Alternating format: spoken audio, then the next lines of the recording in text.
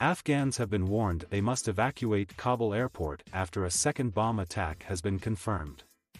An explosion in a suspected suicide attack outside Kabul Airport at the Abbey Gate has killed at least 13 people, including children, and wounded many Taliban guards. A Taliban official said. Security expert Professor Anthony Glees has said Afghans are sitting ducks outside of the airport. While a second bomb was detonated outside the Baron Hotel where UK troops have been based. Speaking to Sky News, Professor Glees said, "The Taliban have to make safe the departure of our people, the NATO people. It may mean sending people back into Afghanistan. President Biden will need to be persuaded, but clearly they're sitting ducks at the moment, and that is not acceptable. And will not be acceptable to the British public." Turkey's defense ministry said on Thursday that 2 separate explosions occurred outside Kabul Airport, adding there was no damage to Turkish units in the area. Larissa Brown, the defense editor of The Times, has confirmed there are no UK casualties. She said, confirmed no UK casualties in attack at Abbey Gate near the Baron Hotel.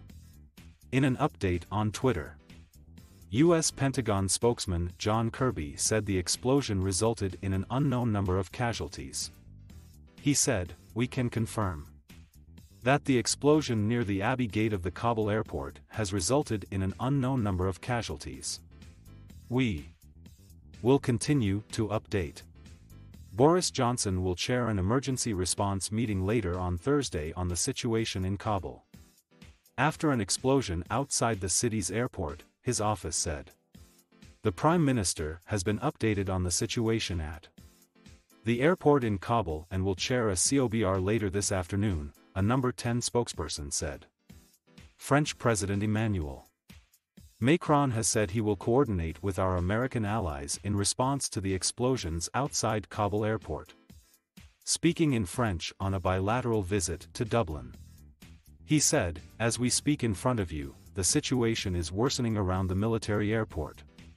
We are being confronted with a very tense situation, which leads us to coordinate with our American allies.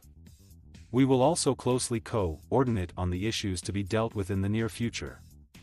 Military cooperation, migration issues, and cooperate with the UN Security Council, because in the coming days and weeks, we will have to define the course of the mandate of the United Nations.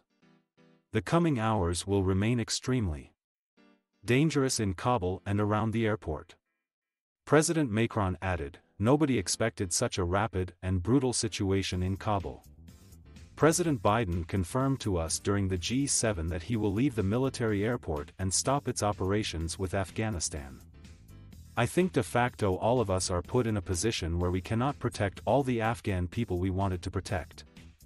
Now it is our responsibility to build additional solutions to protect them during the coming weeks and months."